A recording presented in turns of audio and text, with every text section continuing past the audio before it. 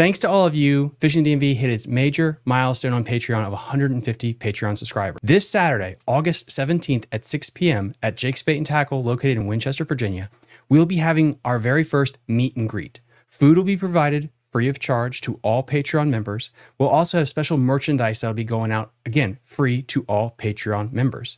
If you're interested, let me know. Again, it'll be August 17th at 6 p.m. See you there. You're listening to Fishing the DMV with your host, Thomas Ahrens. Fishing the DMV is brought to you by Jake's Bait and Tackle, located in Winchester, Virginia, and Shallow Water Fishing Adventures Baits, online, located in Mount Airy, Maryland. If that doesn't get you jacked up, I don't know what will. Good morning, everybody. Welcome back to Fishing the DMV. I'm your host, Thomas Ahrens. And this individual here has been, I've had so many messages, Instagram, email, Twitter, everyone saying, I need to get this guy on and talk about it. The Potomac River is really, I think, the linchpin of this whole area. When I said Fishing the DMV, I meant, the surrounding areas of DC, Maryland, and Virginia. But you had to think of one body of water that kind of like exemplified all that. The big media hub. It's the Potomac. It is. It gets the most traction on a national stage. There's the most tournaments there. But then if you go down more and more layers to more of a local and regional level, you have those team tournament events. And this guy here runs an event that all my friends fish. When I used to live, closer to you, I used to hop in the boat with some people way back in the day for just like one or two. Not a lot of them, but I did it. Bob, thank you so much for coming on. I really appreciate it. You're welcome. Glad to be here. Let's just start peeling into the layers, not just of your tournament, the tournament trail, but also just of you. Like, how long have you been in the area for? I grew up here. I was born in Alexandria, Virginia. My parents lived there. My mother was born in Stafford, moved to Alexandria as a young girl. My father was born in Old Town. Oh, wow. I went to schools in Fairfax County. So I've been here forever, 71 years. I was born in Fairfax and I lived in Vienna, Virginia until I was 13. So I think that was like 2003, I think, before we moved out to Western Loudoun. So I'm very familiar with that area. Yeah. So I saw it when it was nothing. Yeah, Most people don't realize how small the city of Alexandria used to be. It ended at the Masonic Temple. That was it. That was Alexandria, and they kept annexing property until they moved to where they are now. They can't get any bigger. That's so crazy. I can't imagine. I worked in the city of Alexandria. I was a police officer there for almost 30 years. Oh, wow. So, yeah, that's changed a lot then. Yes. Tremendously. I couldn't. And so has the whole area has. It's just everything here has grown up. I couldn't imagine being a cop right now in Alexandria. Like compare and contrast, like from 30 years ago till now, it's like a different world. Well, I retired in 2006, and that was before all the major problems started happening, really. I wouldn't want to be a cop now. No way. Just everybody's against you anymore. There's no help. There's no friendship there. There is some, don't get me wrong, but it's just, there's more anger towards the police now than I've ever seen it, ever. So I'm glad I'm out of it. What is your story in the fishing world about how you got into it? Because a lot of people, DC, for my listeners that aren't in this DC like weird hub, it's a weird transplant area. You got your natives like me who've lived here my whole life, but there's a lot of people that come here for government work, and you don't realize that the Potomac River has fish in it. It's not just dead bodies and pollution. It's a big fish hub. So like, how did you get into it? Well, as a young kid, I used to ride my bike. My parents moved down to what's called New Alexandria, which is just off the parkway near Bellhaven Park. And I ride my bike down there and fish off the shore as a kid. The only thing we caught was carp or catfish or eels. I never saw a bass down there. But that's how I initially got into the fishing.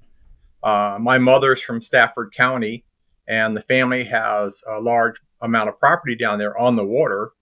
And as a young kid, I helped my uncles crab, haul seine nets. We did it all. I wasn't down there all the time, but I went down there a lot. And when we went, we did help. So I've been around the river since I was a young boy. And when I started, kind of got away from it, just didn't fish anymore. I was working, going to college and different things. And, just I didn't do it. And then I went to work for the police department in Alexandria, and I met up with an officer, Dave Estes, who we worked on the same squad. And he had an old bomber bass boat with a 25 horsepower motor on it. And he asked me if I wanted to go fishing. And I had to go buy a fishing rod because all my stuff was beat up or dead, or it was at my dad's house. And, it was old, ancient stuff, steel rods. I mean, you can't even imagine fishing with it anymore. But anyway, I bought a couple fishing rods, and he told me what to buy, and we started bass fishing. Went to the Potomac River, went to Lunga, went to, Fountainhead. We just fished around. And that was in about 78, give or take a little, 77. And we just started to get into fishing a little more. And we both bought Bass Tracker bass boats. Oh, that's so cool. From a show that was over in Maryland years ago. There used to be one of the fishing shows that came up. It was in a hotel over there. Really? And I ordered them from, I wish I could remember his name. The guy had his place was down on Route 64. Don Foreman. He used to be a big time fisherman at the time, but he ran a boat store.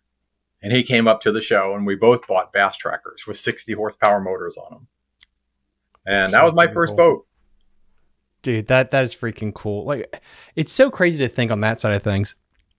And won't mention most of this, but like even like talking to Charlie in the past when we talked about how the gear and tackle have changed, and like to get a decent rod and reel combo back then, you had to spend a ton of money, and now $100 can get you some pretty top tier stuff that was nowhere near the same level it was, back in the day.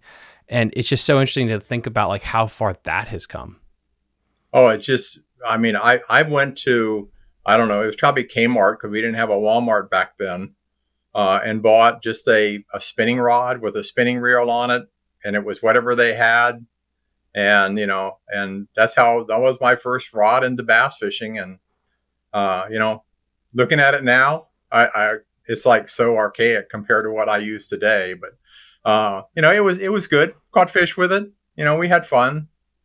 And we eventually got into more and more quality fishing gear as the time went on, as it became available too. What was Fountainhead like? I can't imagine that place. Like when you, and guys, for the people that aren't local, you drive to Fountainhead and you're in a major metropolitan area, and all of a sudden you bob and weave, and then you're down to this like beautiful lake. Like, what was that like back in the day, and how did it fish? Well, there was no houses. There was almost no houses on that lake back in those days. Compared to what it is now. I hadn't been on Fountainhead in years until about 2 months ago, and I went down there with a friend, and I was amazed at the homes that line the shorelines now. Mm-hmm. The lake was still the same. I still remember basic shape, but when you drive around every corner and there's nothing but these big $1 million homes sitting everywhere, you just go, wow, how much is so much changed. But the fishing's good. It's probably better now than it was back then. So that's, and credit to the Virginia DWR and just for how they're managing that and stocking it, because it still pumps out insane bags. Like it's stupid how much weight comes out of there. I'll get into some stories about fishing on the Potomac River years ago, and the guys are going to be shocked at the weights we used to catch. Well, that's a good little segue there to like, we talked about Fountainhead and then like the Potomac, like, how much is the cover on that place has changed? Because I've had different guests on, Mr. Chiconis, and he talked about when you have these cyclical cycles of like a lot of vegetation and no vegetation. What was it like back then? Did it still have hydrilla, or is that more of a new thing? Well, hydrilla, actually grass did not come into the Potomac River, and I had to look this up because I wanted to make sure what year it was. In 1982. Before that, there was almost no grass of any kind in the river except for a few isolated places where you could find lily pads. There was no grass in the river. None, period. It all came in back in there, and I remember the story. The Park Service planted a thing in a controlled area in the Anacostia to see if it would grow, and that's when it took off. It started there in a container that they had out there in the water, just a wire container, and it spread. and it spread like crazy back in the 90s. I mean, it went down the river like wildfire. But before that, we structured fish. You fish something: trees, docks, piers, rock piles, old barges. The river's full of them, especially up north. You get up around Belhaven, there's probably 5 barges out there in the flat. That's so if you know where crazy. they're at. And that's what we fished. The Wilson Bridge was one of our favorite places to fish, the old Wilson Bridge.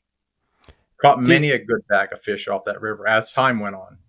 Where did you guys launch from at that time? Lisa Vania wasn't a thing, right? Was it Smallwood or? No, there was only 3 places to launch on the Virginia side: Belhaven, which has been there forever, Pohick, and the Amsco Creek, the marina down there where the restaurant is.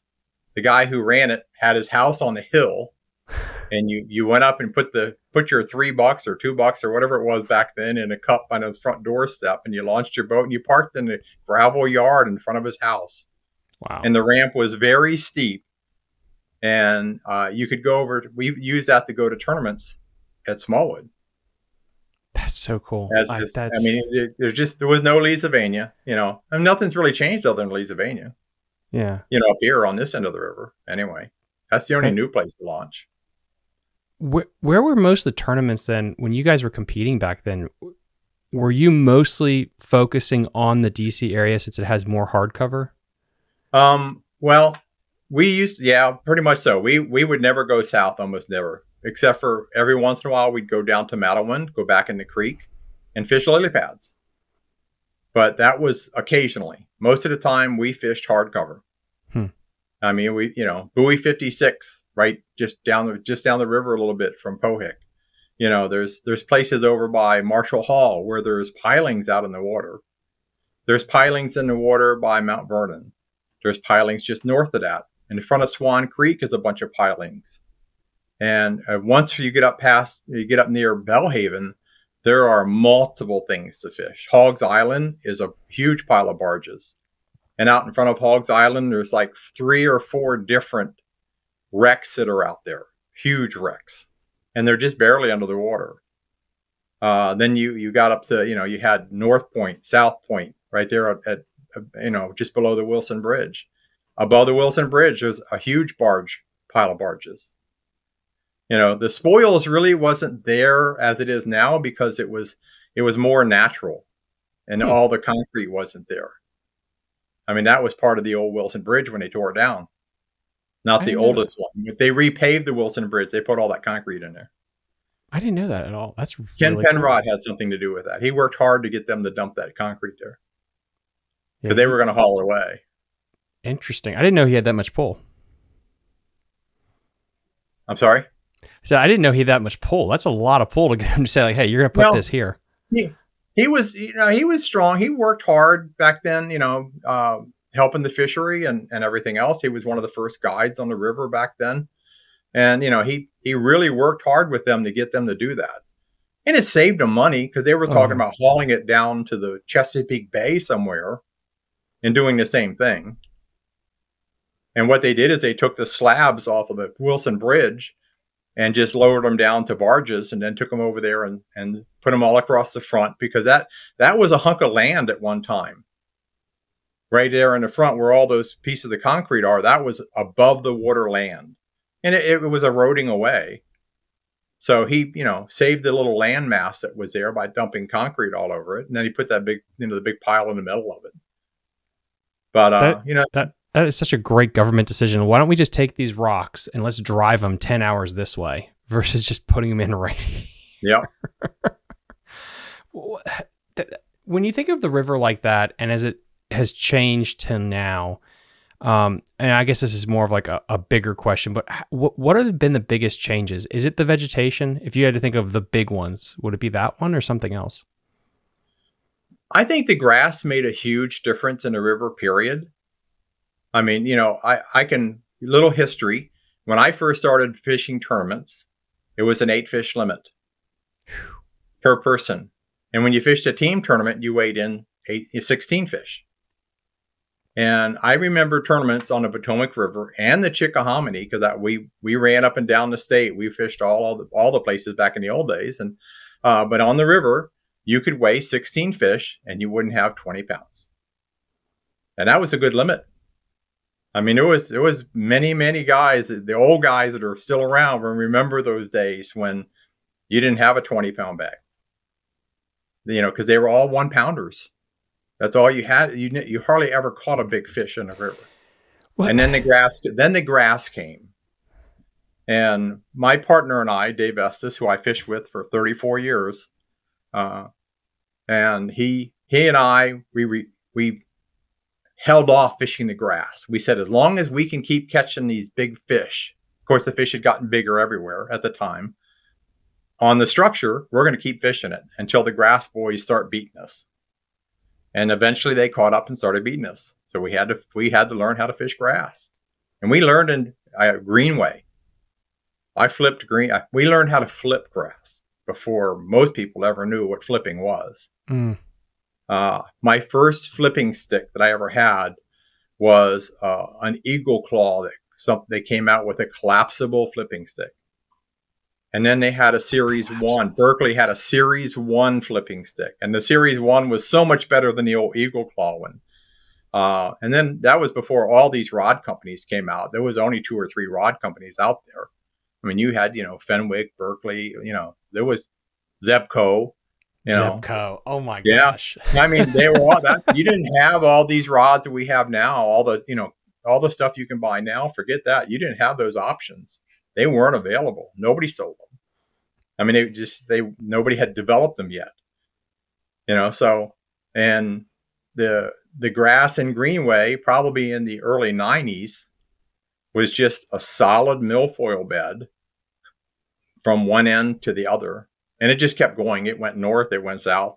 Everything on the shoreline had milfoil on it. Especially on the Maryland shoreline, had more milfoil than the Virginia side did. And we learned how to flip fishing Greenway. I had 2 bags. My partner and I had 2 bags that were 38 pounds and 40 pounds out of Greenway Flats. That was for 10 fish back in those days when it eventually changed. And it just shows you how much has changed. I mean, even the Chick, we'd go down to the Chick and catch some better fish because the Chickahominy and the James, you could get some bigger fish down there. And you might have 21, 22, 23 pounds, 25 pounds, or a 16 pag limit. And that was like when we fished the old Virginia Teams, because they went down there all the time. That's it's interesting when you think it's not that long ago. It really is not. You're talking 10, 20 years to see that big of a change. A little longer than that. I mean, more like 30. Oh, yeah. God, has it really been 30 years? Oh, shit. It has, hasn't it? Well, you're talking the 90s. We're in 2024. Holy crap. Yeah, I can't count. Early 90s. Old too. I can tell you that I fished the Virginia Federation. I was in both Region 1, and then we split up and became Region 9. I fished that. And my partner, who was like my best friend, Dave Estes, and I just decided one time back in the 90s that we just weren't going to go out of town anymore. We didn't need to drive down the Kerr and Gaston and Smith Mountain and the James, because the best fishing on the land was right there in the Potomac River in our backyard. And we fished any and every tournament we could fish. And I have many plaques and trophies hanging around the house from where people hated us because we became very well known as a couple of guys you had to beat. We're going to be getting to some of your trophies. I want to see some of your bling bling here in a minute. But what's interesting to me is you said something about we would catch a bunch, but we wouldn't catch 20 pounds. And I know that there's so many fantastic people that are in the comment section saying like, well, the fishing wasn't as good as it's always been, blah, blah, blah. Where did that stem from? This idea of like, well, it was always better back then when it comes to fish catches, but like you said, it's maybe not necessarily true. I'll totally disagree with that. I mean, I've been fishing, like I said, I've been fishing the river since the 70s. And a lot of these guys, there was a time, and we'll get to that, in the late 90s, early 2000s, when the weights were awesome. I mean, huge weights, 30 pound LAPR tournament series. There was some, and even in Potomac Teams before I ran it. I mean, it was not unusual to get a 30-pound bag for 5 fish. And there was 10 pounders being weighed in at the certified station. And most of them were coming from down south between Quantico and Aquia. So you're saying, so you're thinking the peak of the, or let me rephrase it. What do you think the peak of the river was? When do you think the river was at its best if you had a 5-year span? Probably in the 90s, up into the, and I'm not sure about the early 2000s. There was a 5 or 6, 7 year period back then when I can remember huge bags of fish coming in. I mean, just I don't have the records because I didn't run, what is now Potomac Teams until 2004, and I didn't start my website until later, so I didn't have the records of even some of the big bags that we weighed. Well, anecdotally, from what you saw, so to speak, back then. But if you're seeing 10-pounders weighed in, that's probably going to be the time frame. Well, that was probably mostly in the late 90s, early 2000s. And there was just a time period when the grass had been just awesome for years. I mean, you could go anywhere you wanted on the river and there was milfoil beds, and it was only milfoil beds. You didn't have hydrilla. And it was just beds of solid milfoil, and you could just, you had to flip it. The best way to catch them was use a flipping stick and with a, 1/2 or 3/4 ounce jig and a pig on it, because we didn't have all the stuff we do now. But, that's what I used. I still have probably 5 dozen of them on the wall hanging on the cards from the ones I used to use because I bought them by the pack. And, but that's what, you just you went along dropping your jig down between the grass clumps and shaking it up and down, and all of a sudden it'd go thump, and you'd set the hook. You'd set the hook, and battle was on. We didn't have braid back then. There was no braid. What did you use? Everything was mono. Oh my God. I finally found, I can't remember when, but I finally found copolymer. And, and I used that because I liked it, because it didn't stretch as much as mono. And you could find, that was one of the early things. I mean, braid wasn't out. I mean, it's strange. My father had braid, but it wasn't called braid back then on some of his old reels. Huh. It was more just cotton. It was like cloth fishing line. I mean, it was made out of like a cotton material. So it wasn't quite braid, but it was like that. And there's probably a name for it, and somebody will come in and say, "Oh, he should have known what the name was." I can't remember what they called it, but I've been using braid for so long, I forget the names of all the old stuff. But basically everybody fished mono. I mean, we didn't have braid back then. What pound test were you using, like, for mono? Like 30? 25, 30, whatever you could get. The hook set must have been fantastic back then. Well, I can give you a little story about some hook setting. When I was out, we were fishing in Greenway one day, and the fish were biting, and I had my old Series 1 flipping stick, and I set up on a fish, and it was like 5 pounds, and I broke my rod, and I almost cried. I mean, I'm going, what am I going to do? I was using All Stars back then, and I had 2 WR2s, which was the strongest worm rod they sold at that time. And I went to one of those, and I eventually broke that. And then I went to my second one and broke that. You've been working out. Good Lord. I caught all those fish. We caught every one of those fish. And we came in with 30 some pounds in that tournament. And I went up to a new tackle shop, which was Delta Tackle in the city of Alexandria, where it was run by Barney DeKemper. And I bought my first G. Loomis fishing rod. And it was a 6-power worm rod. It was like a pool cue. It really was. But I could flip fish into the boat with that rod. But it was only 7 foot tall.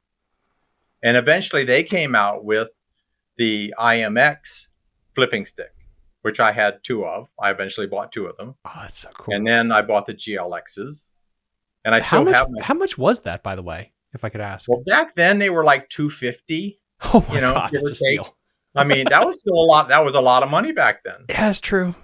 I mean, people don't think about it. Hey, when I started working for the police department, I was making $12,200 a year in 1976. Oh my God. And that was good money back then. I left an $8,000 job to go to the police department. Come on, and I had bennies too. I mean, that was great. But I'm just saying, you think about spending $250 on a rod. That was a lot of money. Really was. I guess, yeah. But we were winning. We were winning enough money that I wasn't paying for them because we kept winning tournaments, and it wasn't huge amounts of money because the tournaments were small.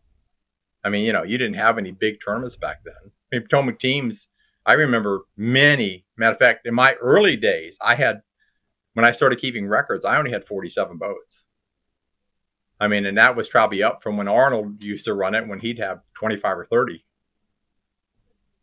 And, that was the same way with most of the tournaments, except for maybe the Metropolitan Police Department did a big tournament, and they went out of their way to raffle and everything else. And they had some 100-boat tournaments out of Smallwood that were insane. We thought back then, 100 boats. I mean, where are you going to go fishing? There's going to be 100 boats out there. And now that's common. I mean, 100 boats is nothing on the river anymore. It's just, I really do hope, and sorry about that. We'll get into this eventually, but this is not like we're going to just be reminiscing, because I think we could do things now as anglers and hopefully pressure people in authority places to get the river back to where it was, especially when it comes to the grass and supplemental stocking. There has to be something we can do to help bring that back. Well, the grass, it's been weird. I mean, I can give you a good example, and I can't quite remember exactly the year, but it was in the 90s. We had fished Greenway Flats in one of the many tournaments that we were in, and it was a solid grass mat of milfoil. The next week, we went to the Chickahominy and fished a region tournament or whatever was down there. I can't remember which one it was. But when we came back the week after, because we had to work, so we only went out when we could, but went out the next week. That's 2 weeks later, and Greenway Flats was dead. The grass was dead. And we swore that somebody poisoned it. I mean, why would it die like that? But, I've seen that happen now multiple times on the river and other places. And I think it just goes through cycles. I'm not sure if it's just the river was so dirty and so full of pollution that the grass ate up all the nutrients and the muck that was on the bottom. I mean, it was just black. I can tell you we know what it was, but it was from DC dumping raw sewage in the river 24/7. And probably some other jurisdictions too. I mean, it just wasn't DC, but they were the worst offender. But it's still happening today. I mean, we're still seeing that. There's places on the river right now that last year was a solid hydrilla bed, and it's one of the spots I love to fish. And there's no grass. There's none there right now. I have no idea why it didn't come back. Just like it's gone. I'm really thinking it has to do with the water quality. It always comes down to that stuff. It's interesting. Joe Rogan had on his show a guy that worked for the River Keepers organization, and he talked about the Delaware River system, I think it's the Delaware, the Hudson River system, and how the color of the river depended on what color the Ford factory used to be painting their vehicles. It used to be that bad back in the day. And I can imagine you out there. And it's just to think about that. The grass is definitely affected by that. And I think we got to just start bringing more attention to this kind of thing, because like you said, I remember when the whole DC was a carpet, and then they started to work on the bridge. And when they started working on the bridge, all of a sudden, the next couple of years, that's all gone. And some of that's mud. I can tell you another little story. If we have a very, very rainy spring, which we didn't even have this year, and this year I'm seeing more milfoil than I've seen in years. There is milfoil beds out there that haven't been there in years. And it's just, there was no rain. We had a real mild winter. We had no rain in the spring, and the grass was able to grow. And it's growing like crazy. And I think mud alone, just the dirty water coming down the river, hurts the grass as much as anything does. It gets so muddy that you can see that in places on the river when you're in there. And if you touch a piece of grass, the mud floats off of it, and the grass isn't green anymore. It's kind of a brownish looking yellow, because it's not getting the sunlight to make it grow. So that in itself probably hurts the grass as much as anything. Yeah, and grass is a filter, and so it's going to cling into the grass. And so if the grass is already, and guys, this is just a quick lesson for my viewers there. So if grass is already established and you have a couple muddy days, it's not going to hurt it. But if the grass is trying to grow up in muddy water, it's hard because it needs that sunlight penetration to especially when it's down deep. Yeah, exactly. I mean, a good example, Chicks-a-Monckton this year is like packed with milfoil. Hadn't been there in years. I mean, 2 or 3, 4 years, it hasn't been like it is. I mean, it's basically milfoil beds for acres right now. And it's not the best of fishing in there because there wasn't any grass hardly in there last year. And the fish kind of, I don't know what they do or where they go, but they're just not in there in numbers, great numbers anyway. They're in there, but they're just not, the big numbers aren't there right now. But they'll come back. Speaking of fish moving around, what happened to Nanjemoy and Port Tobacco? That to me is so fascinating when you read Ken Penrod or Skeet Reese going back up in there 1,000 years ago.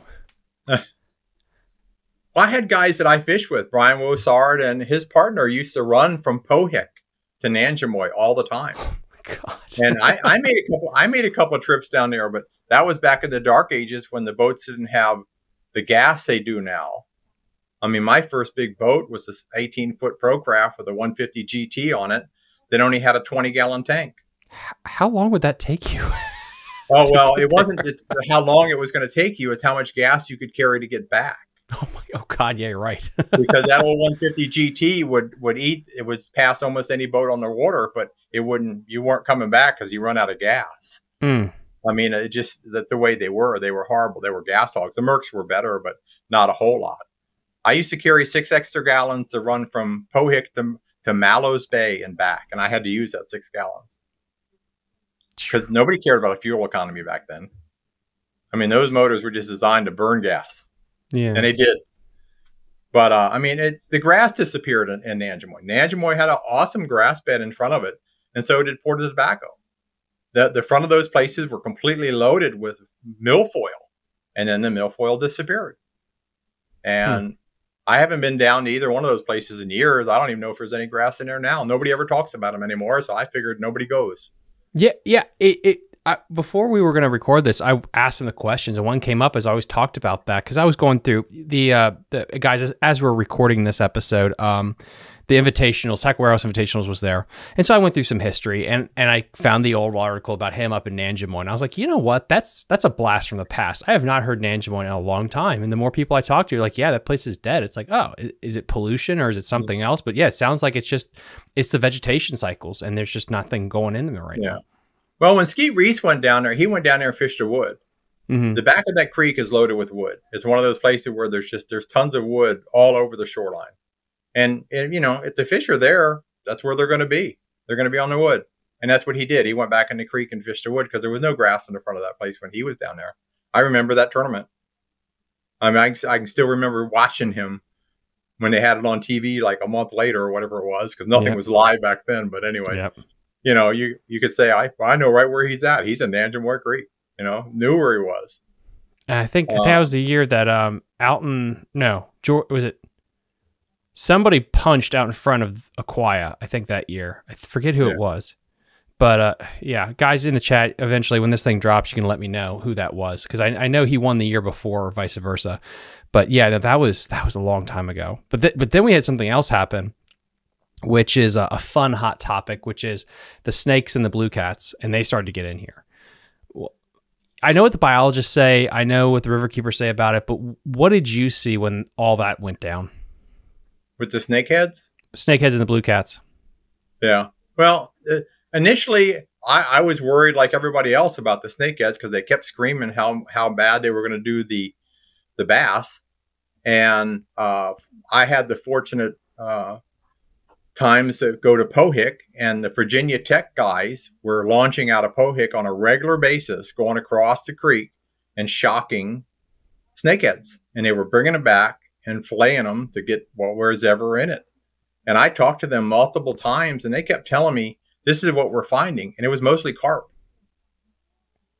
90% of the fish they had in there that they could identify were carp. And I saw them. I mean, I looked at them. They had them laying on the table right there in Pohick because they were cutting them open when we'd come in and out of there. And so I didn't, I figured it wasn't too bad. you know, and the carp, you know, the snakeheads, we figured out they live on the bank for the most part. You know, you don't catch them out all over the place. You catch a few, but most of them are on the shoreline. So, you know, the blue channel, I don't know. I've caught my share of them accidentally they like bass lures too. So I've had several huge blue cats, but I'm not sure what they do to the population. When did you start catching them, or when was the first time, if you could remember, that you started to see them? I don't know how many years ago that was. It was near the beginning. They weren't as big as they are now. Mm-hmm. They were a lot smaller. You know, even the snakeheads were smaller. You know, of course, I went through the period. I've had 2 snakeheads over 15 pounds, and both of those came in front of Mount Vernon on the same day on a buzzbait. Dude, that's a dragon right there. That's awesome. Well, I saw one over 25. It came out of Chicxamonxon, and the guy said he was going to take it in and weigh it, and it looked like it was 25 pounds. It was huge.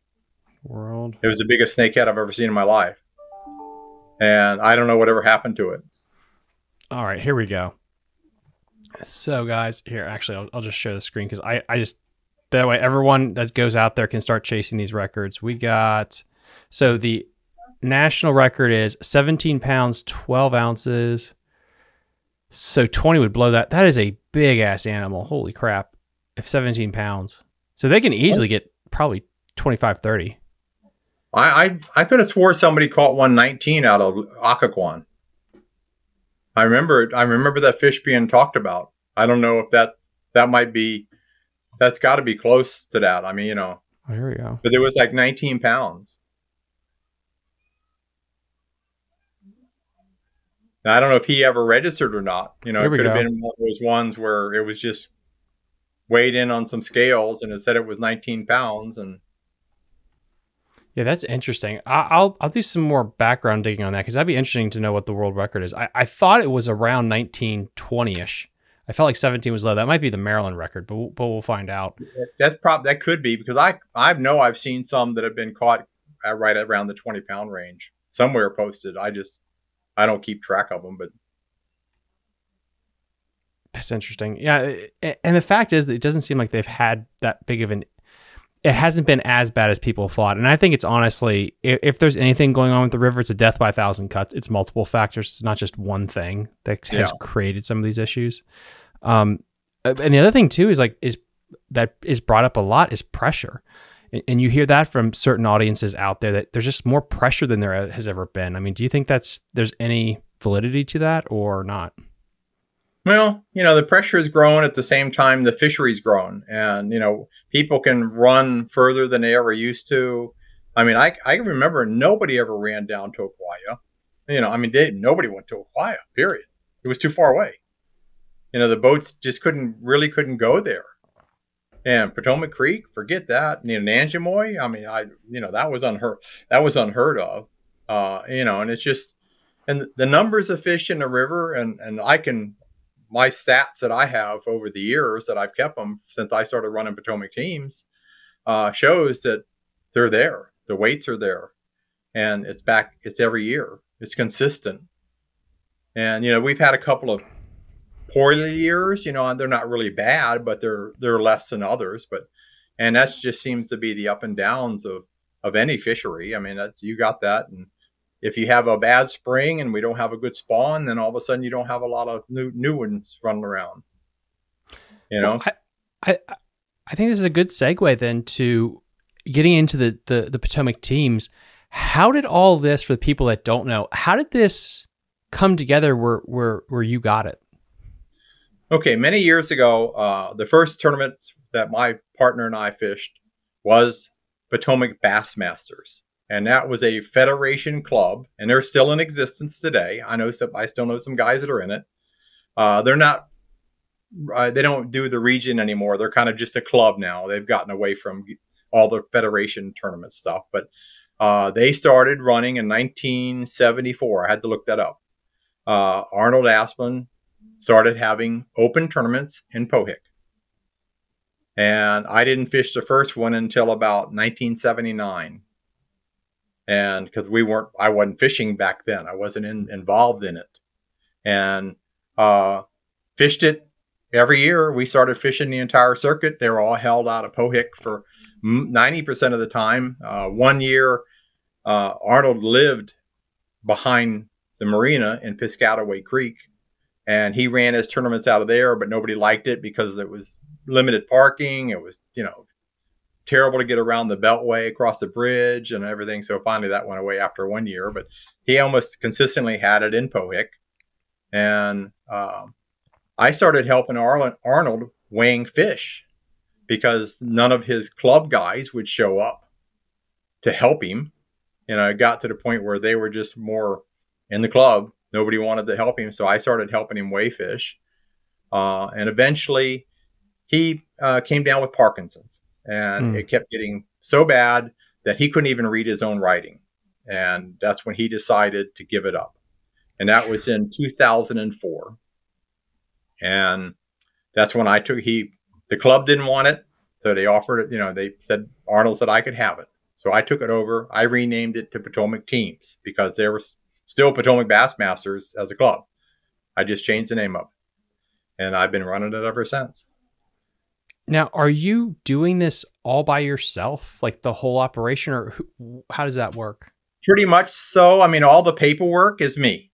Oh my gosh, dude. I do everything to do. Eventually got the website. I have a website, PotomacTeams.com. I've had that up for many years, and I started posting the results. I don't do many pictures because, but now anymore, you can see them almost live on Facebook or your FaceTime or whatever when they're showing it from the dock anyway. But, I show the winners. I post the weights of everybody.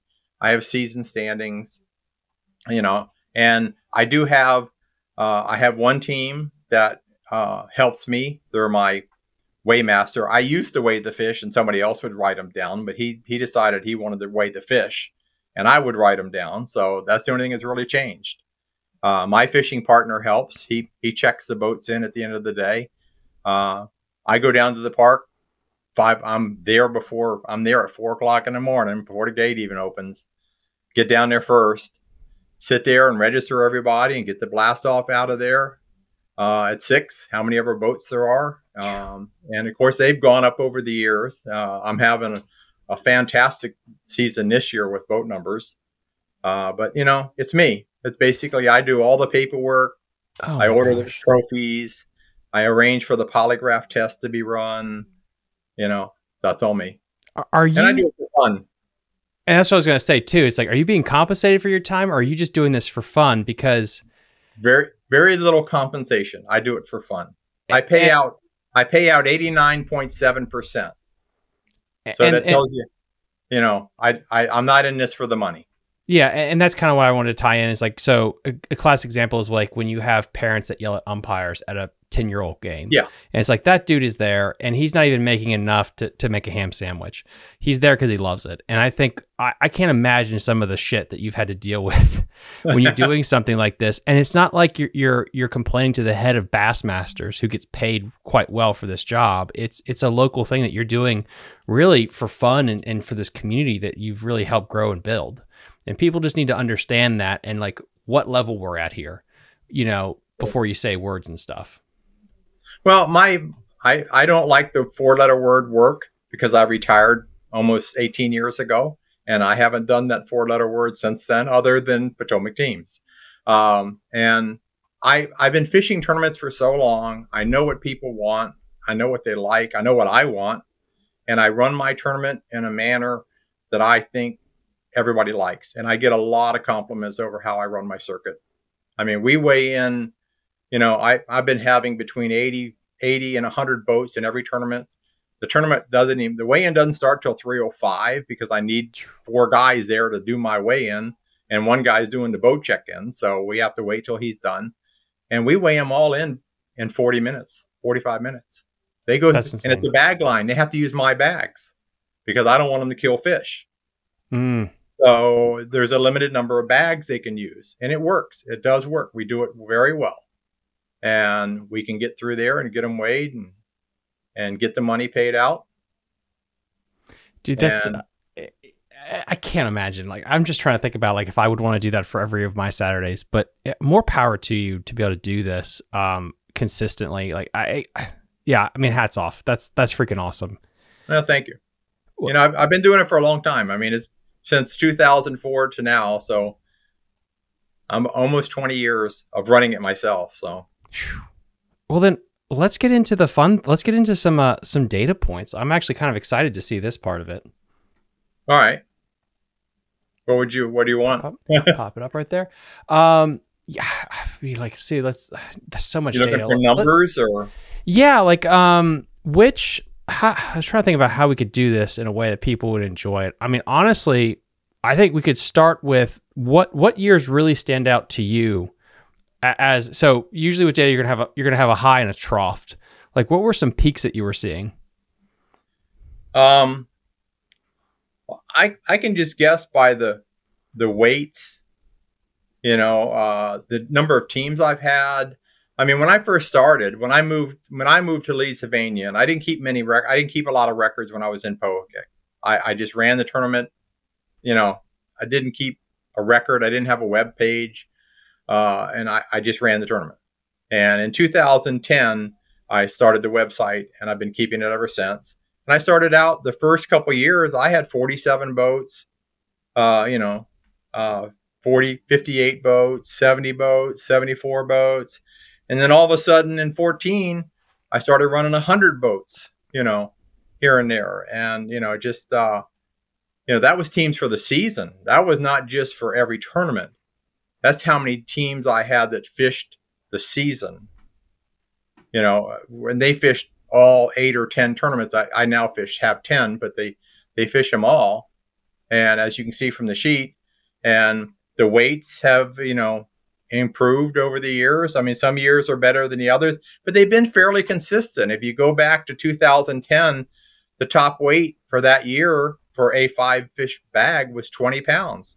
And here it is in 2022 weights, the top weight was 22 pounds. So the river has been consistent.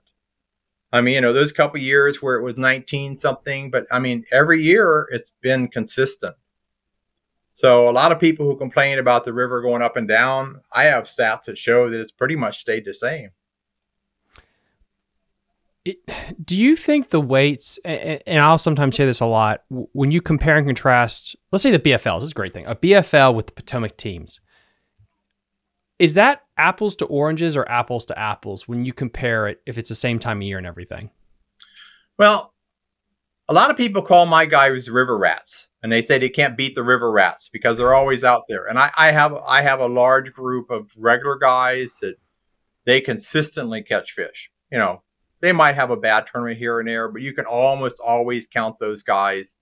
And, you know, with mine, you can't go anywhere. It's Potomac teams. You know, the BFL, everybody's got this thing in their head that they're going to become a semi-pro or a pro, and they're going to go off and fish the ABA or the All-American or whatever it is they're going to fish, you know, and that's what they're trying to do. And, you know, a lot of people have done that, and some have done well.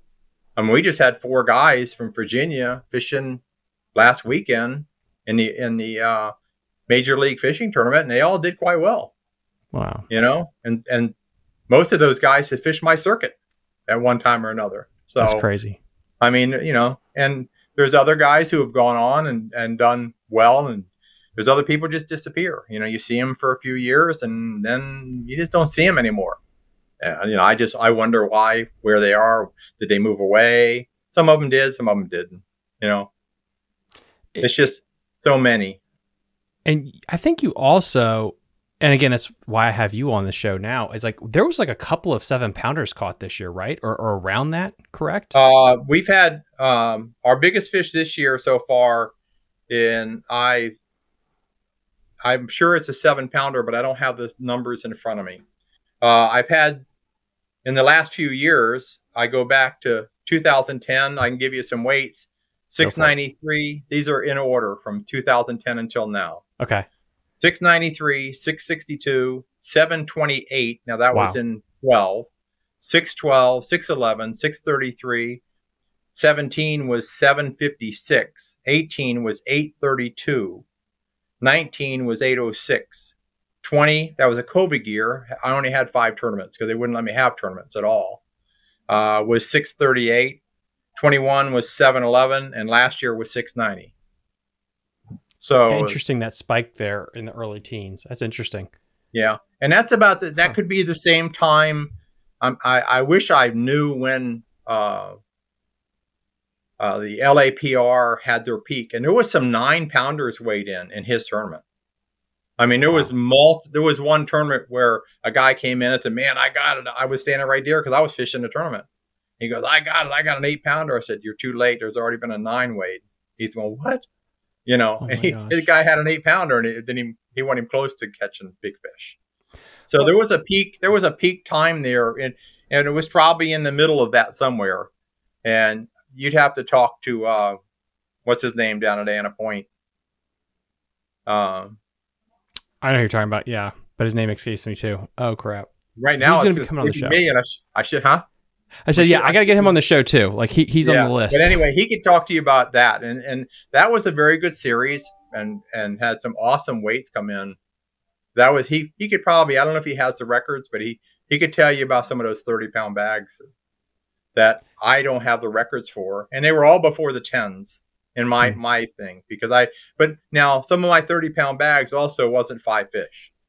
I mean, there was a time when I convinced Arnold when he was running it to change it to 7. Okay. And he wouldn't go to 5.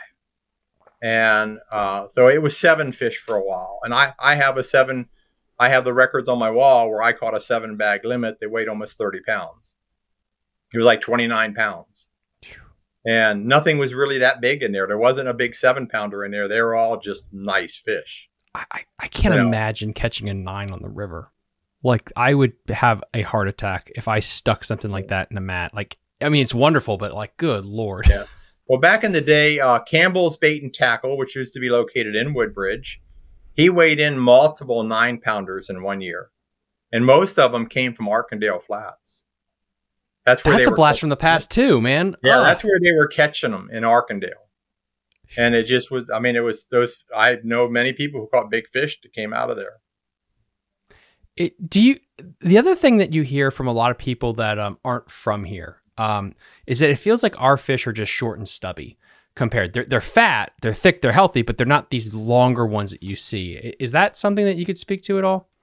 It's been like that. You know, I've seen some big fish over my career. You know, I mean, I remember one of my partners, we were fishing in Greenway, and, you know, I had just put like a 6-pounder in the boat, and he caught a 5-pounder. It was probably 5 inches longer than my 6-pounder.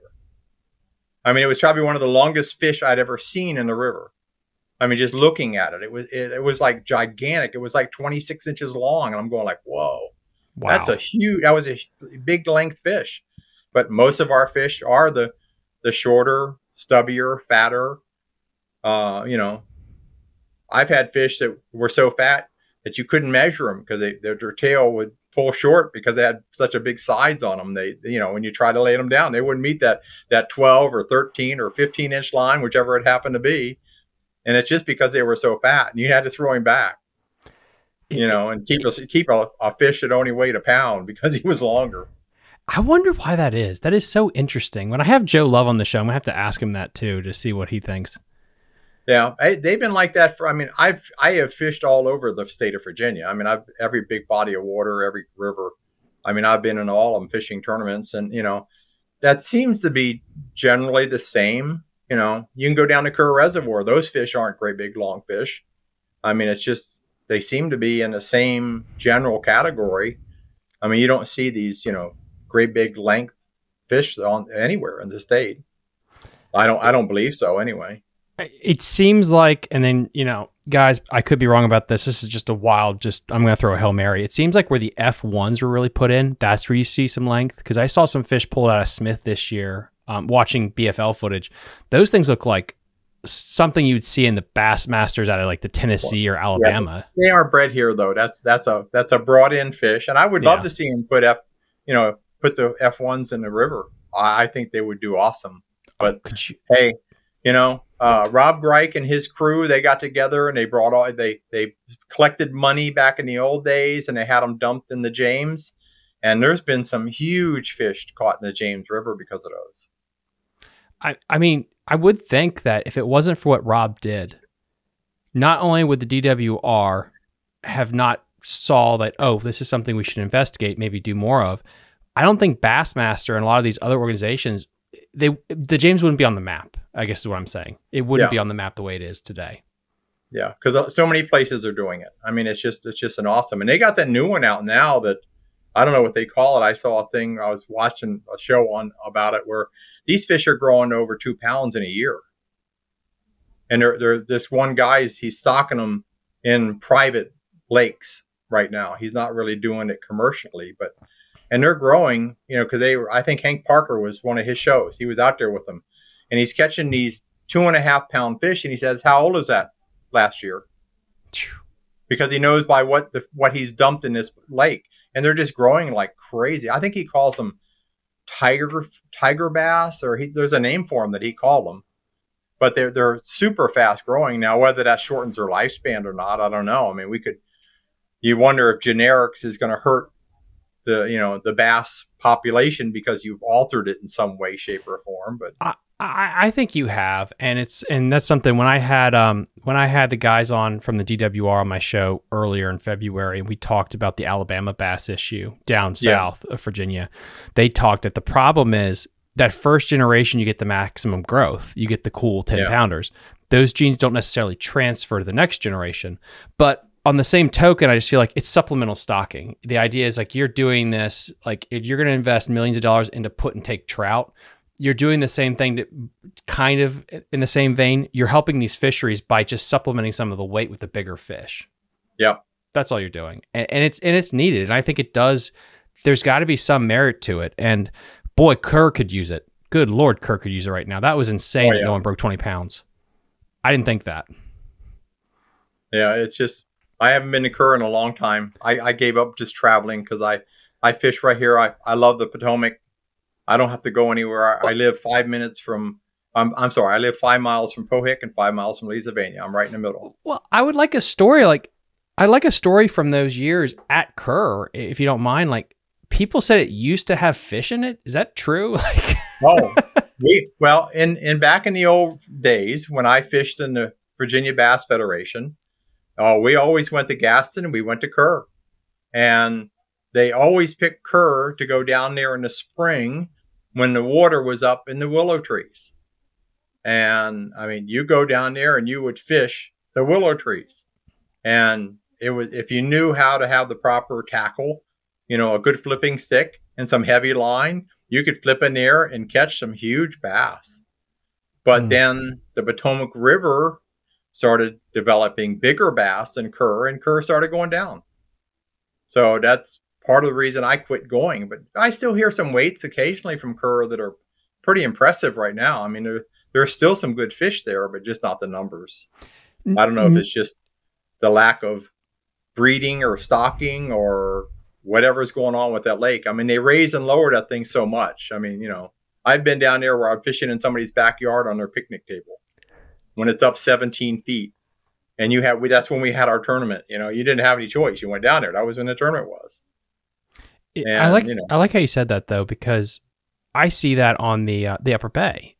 If you compare and contrast the weights with the top 3 anglers, a lot of people think like, well, the Chesapeake Bay is better because like everyone's always catching like 23, 25 pounds. However, half the field does not catch a fish. They blank. Versus the Potomac, honest to God, looks like Lake Champlain, where it's like everybody does well, generally speaking, all the way down in the field. It's way healthier. I've had mixed results this year. My last tournament I just had back in the 10th of June was probably, I had 90, I think it was 99 or 98 boats, and I had 30 boats that didn't catch a fish, or they didn't weigh a fish. I mean, some of that can be they got 2 fish, 3 fish, and they know they're not going to be in it. They're not worried about the season standing, so they dump them, Yeah. But they didn't have a bag, so in the tournament before that, we had 3 boats, I think it was, and 80 of them all weighed fish. So, I mean, little Yeah. little different, but a lot of weights, a lot of good weights in that tournament. Sometimes it's just a matter of the weather, what the fish are doing, especially this time of year. And we just had another spawn. We've had 2 spawns this year. And, my tournament the last time, they had just spawned. I caught fish just before that had bloody tails. So they spawned just about that week. So Yeah, and I had a show earlier where I broke down the BFL stats for the last 6 years, the Chesapeake compared to Potomac, and you can tell like very at a glance like there's more fish being caught out of the Potomac, no question. And it really shows you that I don't know if it's like there's better habitat here or if there's more fish or both. But there's also I think there's been 2 major fish kills actually on the Upper Bay too. One when Aaron Martin won back whenever that year was. I think there was another one too. But yeah, it's just interesting how you got 3 tidal bodies of water with the James, the Potomac, and then the Upper Bay, and they're all 3 are completely different. Well, I have the numbers for my tournament totals for the top team of the year. Now this is for 10 tournaments, and I can run them down if you want. Yeah, You can look at how it's changed over the years. This starts in 2010, 106. 11 was 103, 12 was 115, 13 was 120, 14 was 129, 15 was 117, 16 was 152. Now, I have no idea. I tried to remember why there was such a big gap on those 2 years. I mean, it was probably just whatever was going on the river. And 17 was 160, 18 was 168, 19 was 143, 20 was COVID year, so that was only 78. I only had 5 tournaments. 21 was 128, 22 was 121. And 28 wasn't the best of years. I mean, we had a lot of bags came in where people were winning money with 15, 16, 17 pounds was top money in a couple of tournaments. It's just, for whatever reason, last year, the bass numbers were off. I mean, the weights were off, not the numbers. I mean, still catching 5 fish, still weighing a lot of fish, but the weights were down. And I'm curious by that, like how much that has to do with, I'm just looking at 20 and 21. What COVID did to the river? Well, 20 was COVID.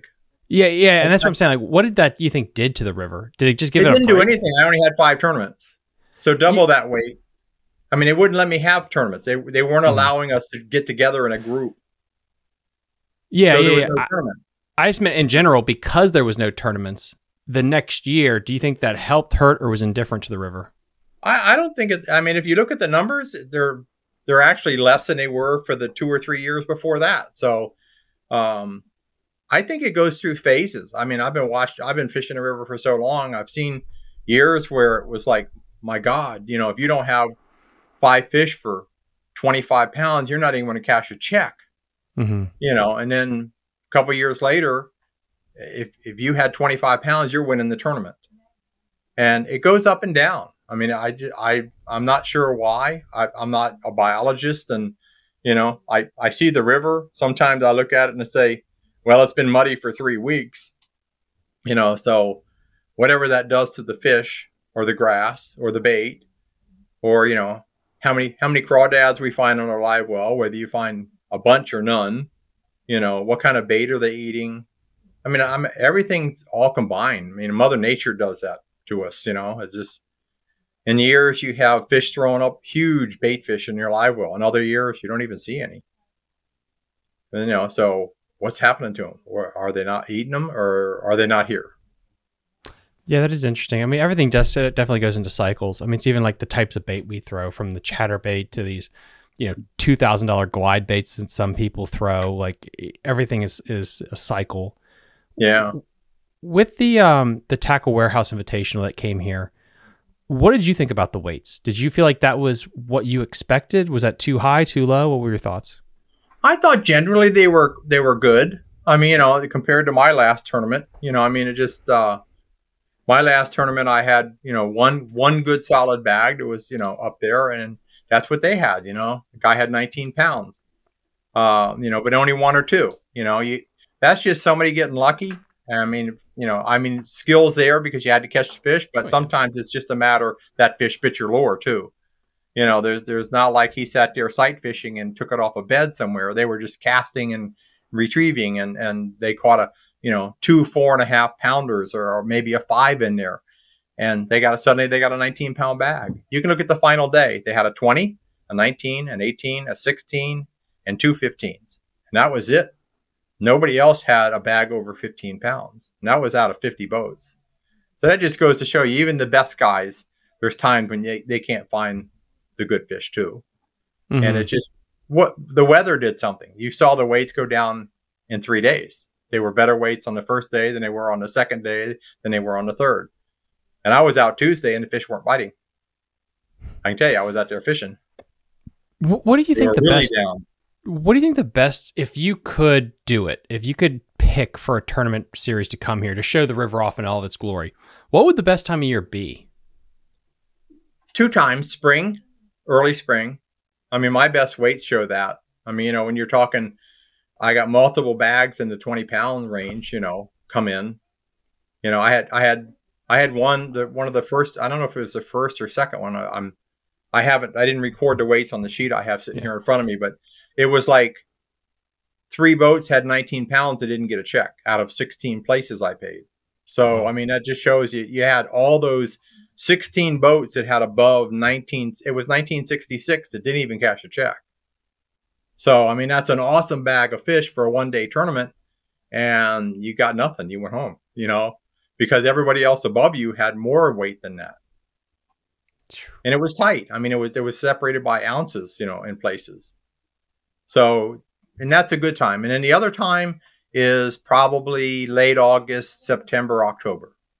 Okay. The weights go back up. I mean, I had 20 pounds in the first day of my classic last year in September. That's crazy.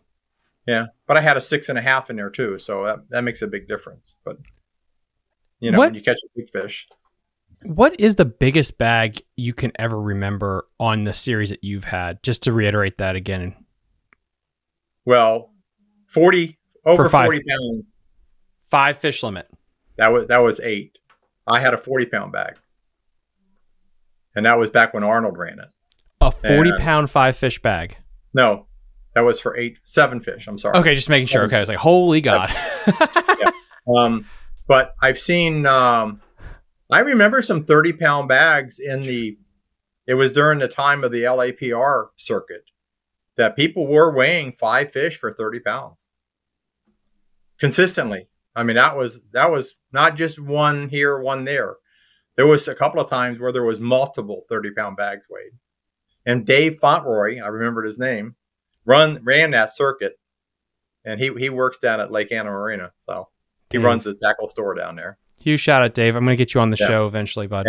Anyway, Dave's a good guy, and he had a great circuit going, and he had some big weights, but it was only for a couple of years, and then it went away. It wasn't like it was every year. Well, I love giving this question to people. Yeah. Do you think a dirty 30 will be caught again in our lifetime? I think so. It just takes a couple of good years of great spawns. I mean, I look at it last year when I was concerned about the weights, because the weights were down. To me, they were down generally, all the way across the board. It wasn't just like, everybody was catching smaller weights, and people were complaining, I can't catch any big fish. I can't. But then at the end of the season, all of a sudden, I saw numbers of 4 and 5, 3, 4, 5 pound fish coming in, not tons of them, but I saw them, and I'm going like, this is showing that they're there. We just weren't catching them, and it came back, and it was just one of those things. Why? I don't know. I wish I knew, because that would make me a better fisherman, because I could figure out what they're doing. I've always wondered if it has to do with, like, I don't know, because I'm not on the river as much as you, but is it the amount of cover? So I'm assuming if you have years with a ton of grass, it would be harder to catch all the fish compared to if you have a massive grass die-off and there's less cover. Could that possibly be something? I'm just the opposite with that. When you have tons of grass, you know where they're at. and you can go fish them. When there's no Interesting. grass, you don't know where they're at. I mean, are Okay. they? I've always wondered is where all those fish that. I'll give you a good example. I fished north. I love to go up around Belhaven and fish all the barges and the wrecks and the rock piles that we spent ages finding with the lack of anything more than a flasher. You know, we didn't have great depth finders back in there like now with forward facing where you can go out there and see everything you're looking at. That's But I impressive. mean, we found all these places, and a lot of it was like I'd go out and watch the pros fish when they were here, and I'd see a guy sitting on a spot, and I'd go over there and not get close to him, but I'd get one side and down the other, and I'd line up. Well, there's the Wilson Bridge, and that's pillar number 6, and look over there, and there's that white house, and I'd write it down on a piece of paper, and I'd go back and find it, and turned out to be a great rock pile. You know, just that. I still fish that, and of course now I have them all on GPS. But anyway, when the grass came in up there, all those pieces of structure died, and they're still not back. I mean, there's places up there. There's a barge out in the middle out there that has 5 feet of water on one side and 11 feet on the other, and it's full of wood. It's got rocks around it. It's got, you know, the old barge rocks that are all around it. It's a great piece of structure, and I've been up there multiple times and hardly catch a fish on it because I think that they all left and went to the grass beds. Because there was a time when you had to fish grass. Forget structure. They weren't in structure. You didn't find them in that kind of stuff. They were in the grass beds. And then the grass beds slowly disappeared, and the fish haven't gone back and found those structures anymore. They're not there like they used to be. I mean, the one you could go up there, you could catch 25 fish out of that one spot. That's insane. I mean, there were just so many fish there. And you just called and called and called and called until you got the big bag. Hogs Island was the same way. You could go up here and sit there all day long and catch fish all day long. And over the course of time, you might have 4 fish in your bag that weighed 3.5 pounds. And you'd be in the money. Is it a misnomer with vegetation lakes? Let's say the Potomac River is an example, that all the fish are shallow. Like, I feel like we always, in our heads as anglers, don't think these fish go very deep. Or what is deep for a Potomac River bass? Well, considering that other than a couple of spots on the river, most of the river, the deepest parts of it is 32 feet deep. There are several spots. Fort Washington Lighthouse is 60-some feet deep. Buoy 56 is in the 50s. And that's the only 2 places south of the Wilson Bridge that are that deep. You know, most of the river is generally 10 feet or less, other than the channels. I mean, you have so much shallow water in the river, but I have 2 places on the river where I caught literally dozens of fish that we were fishing in 20 feet of water, but it was on a barge. But it was down on the bottom. If you ask, and we had to learn how to bleed them because they would get belly, you know, the air bladder would blow up on them and they'd float. And, you know, we learned how to stick a needle in them and bleed the air out of them. And then later I found out an easier way was they made clips with weights on them, and I put 2 clips on their belly fins, and it would hold them on the bottom of the tank, and they'd survive it. I still have them. They're still in my boat. Oh, that is so cool. But I mean, that was, you know, you catch a fish out of 20 feet of water, it gets the bends. If you asked a regular bass fisherman what the average, like what depth could you catch a bass in on the Potomac, I don't think any of them would guess for $1,000, 20 feet. Like it's so weird how that gets in our brain. Well, we fished the Wilson Bridge, and some of the pylons we fished were in 20 feet of water.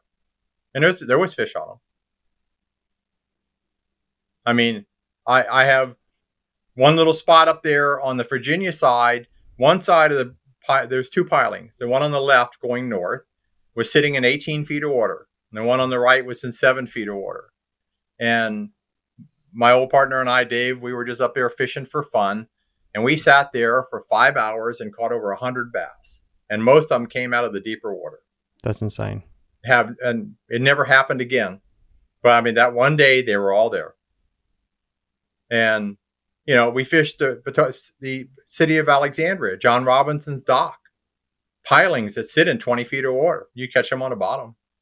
Caught many a fish there. You know, they're there. They'll go Mallows Bay. There's places out in front of it where it's 15 feet of water out there. Smoots Bay. I mean, even Smoots Bay or the spoils. There's deep water in both of those places, and fish get in them, and they stay there. They fish there all the time. The spoils has 20-some feet of water in it. I need a story. You gotta give me a story. What kind of story? Oh my goodness. What's the first story that pops to your head? I've got way too many stories. I don't know. How about this? What trophy means the most to you? What stories with that? Probably Pro-Am Teams. That was an organization that ran out of Chester Ice House in Richmond. And they had a big circuit that mostly stayed down there, but then they started coming up here. And I have 5 first place plaques on my wall from winning Pro-Am Teams. And they were, back in those days, those were 80, 90 boat tournaments. They were big tournaments, a lot of big guys. Matter of fact, Vaughn, who was just in the Major League Fishing, was one of the old Pro-Am team guys. And I met him in fishing Pro-Am teams. Dr. Greg South. Wow. What's his name? He's a pro. He's from down there. He fished Pro-Am teams. I fished against them. And now they both went pro. But I have 5 of their wins, and 3 of them were in 1 year. So what was the winning bait back then? Worms or jigs. That's all we threw. I hardly ever threw crankbaits. Maybe rattle traps in the spring, but we fished pig and jig. Back then we went from a Stanley half-ounce jig to one day I found some triple rattleback. Ooh. And I still have them hanging on the wall. Anyway, started throwing those, and the fish liked that rattle.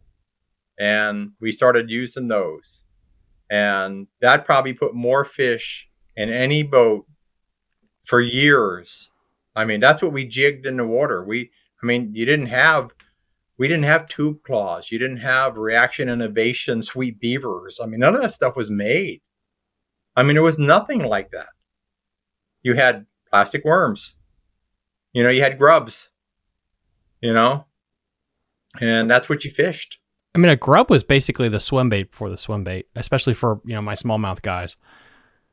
Well, I've caught a few smallmouth. I got a picture of one that looks like there's something wrong with him because he's so short, but he weighed over 3 pounds. And I caught it underneath the dock in Broad Creek many, many years ago. And I was flipping. We were fishing a tournament for bass.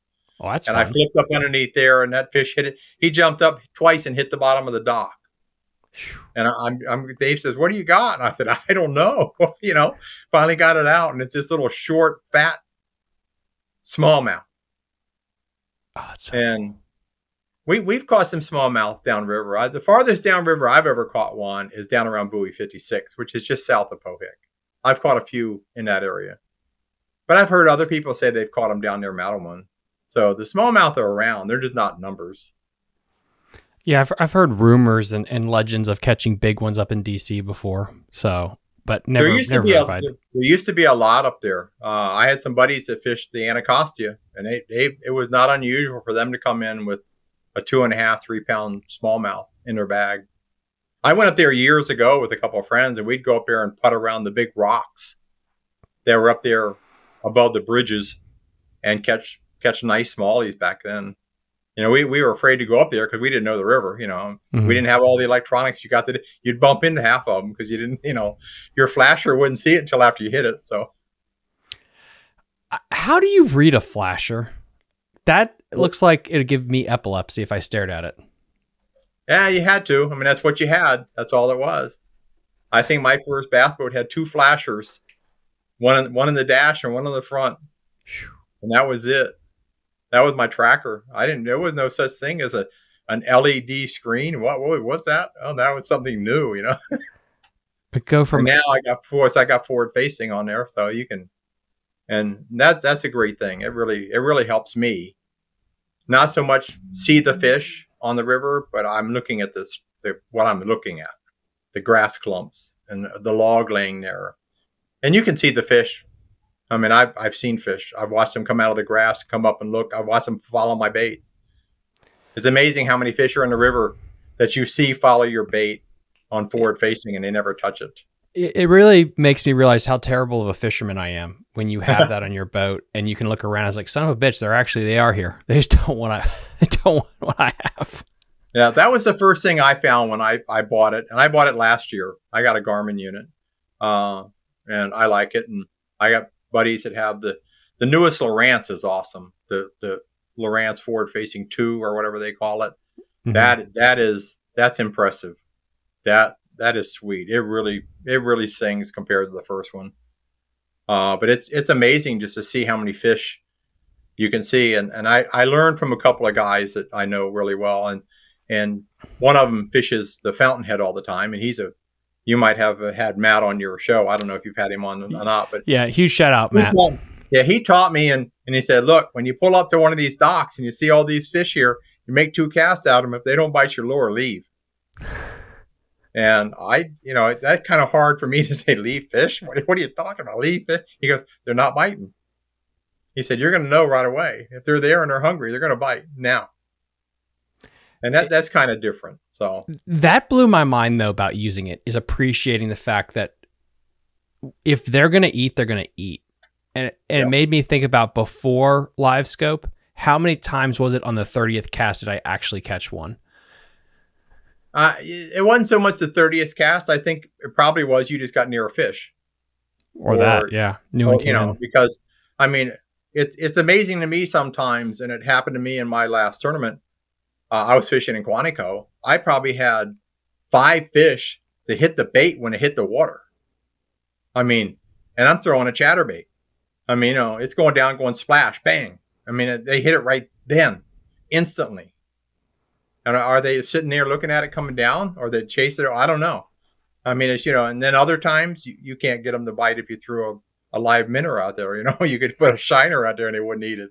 Mm-hmm. But, that just depends on what they're doing. But I enjoy the live scope. It's pretty, my forward facing, I like it. It does what I want it to do. And that's see the grass clumps. That's all I really look for. Bob, I really appreciate you coming on and just sharing your knowledge and your history with the river. And I want to say thank you just for all the work that you've done with Potomac Teams doing this. Because again, I'll reiterate again, this is not your retirement fund. You're not getting the mansion with this thing. This cost me money. Well, I probably spend some of my money running this thing. I don't charge them anything for my website. I don't. That's just something I have, and I have to pay for it. I don't care. It's just part of my little bit of pittance I get out of it. Like I said, when I pay out, the entry fee that I use it's $120. The 20 goes to expenses and in the end season finale. And my expenses are minimal, other than the polygraph. The polygraph's a bit expensive. That's probably my biggest expense in running Potomac Teams. But then out of the 100, 10 is for big fish. And out of the 90, I pay back 89%. So, I mean, and that's where it all goes. I mean, and I pay, the bottom guy gets his money back. I don't give anybody any little $20 check. If you come in the bottom money, you got $120. Didn't get any gas money, but you got your entry back. I appreciate that, because sometimes with the MLF BFL thing, it's like, okay, what the heck am I going to do with $6? Yeah, I mean, that used to be the way in the region when I fished the old Bass Virginia Federation. You'd go out there and you'd fish a tournament, and we had some huge tournaments because we got so big nobody could hold us. Region 1 had over 400 people in it at one time, and nobody wanted to let us have a tournament there because we were way too big. But you'd get a check for $18. I mean, your entry fee was 25 or 20. I think it was 25 when I first started fishing that. But anyway, it stayed 25 forever. I think they're still only 35, but because they don't want to spend any more money. But, it's just, I don't believe that. I said the guy should get his money back, at least. If I'm going to give you, and I pay back in cash. So there's no checks. I do it all in cash. But huge shout out to you. And then just to make sure, as always, guys, link in the episode description to everything that we talked about today, including to Potomac Teams website. There are a couple tournaments left on the year that you can enter. I think you said you have a makeup one in in a couple days from now. It's 24th. And then you have one in July, and then you have one in August, correct? And September. Now, and then the Classic you wouldn't be eligible for at this point if you haven't fished, because you have to fish 5 tournaments. Gotcha. Anybody who fishes 5 tournaments can fish the Classic, because that's where I give back the big money. I mean, I'm paying back, somewhere in the neighborhood of anywhere between $5,000 and $8,000 additional to the entry fee, and that's where that $20 goes. So it's a big payout at the end of the year. If people wanted to join this, they're listening right now, they're like, I really want to join this. Is this something that they can still join this year? How do they sign up if they want to? You show up at the tournament site. Boom. You can pre-register, but you wouldn't be able to pre-register for this Saturday, because I prefer to get checks 2 weeks in advance so I can, get them on my bank and get the cash out, because I do pay out all cash. And so somebody sends me a check at the last minute, then that means I got to dig in my pocket to come up with the, the entry fee. But, if you want to prepay for like July or August, you can send me a check. You can go to PotomacTeams.com. My address and everything's on there. Send me a check for $120 and you'll be in for the next one in July or August or September. If you want to fish all of them, or next year, you would fish a minimum of 5 tournaments will get you in the Classic, which is the last one. There's 8 open tournaments, and then the Classic is 2 days. It's Saturday, Sunday, and that's it. So you got to fish 5 of the 8. You can fish the Classic. And one question I feel like some people might ask is, if they don't want to send you a check, can they just show up with cash? Yes, I'm sorry. I do. A lot of people show up the morning of the tournament. Okay. I'm down at the park at 5 a.m. That's when the gates open. I'm usually the first one in the front of the gate, because I get there. I have to get up at 3 o'clock in the morning and go down there and be the first one at the gate. You're a saint. But anyway, I'm usually parked in front of the ramp with my boat, silver Ford truck, with my lights on, table in front of the truck, for anybody who needs to fill out an entry form. I prefer, if you just want to show up, just go on the web page, print out the entry form, and pre-fill it out. It saves you a lot of time, because then everything's done. You've signed it. All your information's there. Hand it to me. I write a number on it. That's your boat number. The numbers are given out in order. So I'm currently have like 42 boats pre-registered for this coming tournament. So the first guy that shows up at the truck on Saturday will be boat 43, unless somebody gives me some money in the next 2 days. But that's the way it works. So there's a line there. You just stand in line, pay me, and the rest of it's pretty simple. Anybody who hasn't fished a tournament with me, I give them an instruction sheet. I give everybody a little instruction sheet on the ins and outs, the basics, how the weigh-in's done, check in, check out type of stuff. So good deal. Again, guys, link in the episode description, everything we talked about today. Bob, I can't thank you enough for coming on this show. I really appreciate it. Everyone, just please like and subscribe to the channel. It really helps me out. If you don't want to watch on YouTube, don't worry. We are ranked nationally on Apple Podcasts, Spotify, and iHeartRadio. We are the fastest growing fishing show in the DMV metropolitan area. We'll see you next time on Fishing the DMV. Bye. You're listening to Fishing the DMV with your hosts, Thomas Ahrens and Jared Mounts. Fishing the DMV is brought to you by Jake's Bait and Tackle, located in Winchester, Virginia. If that doesn't get you jacked up, I don't know what will.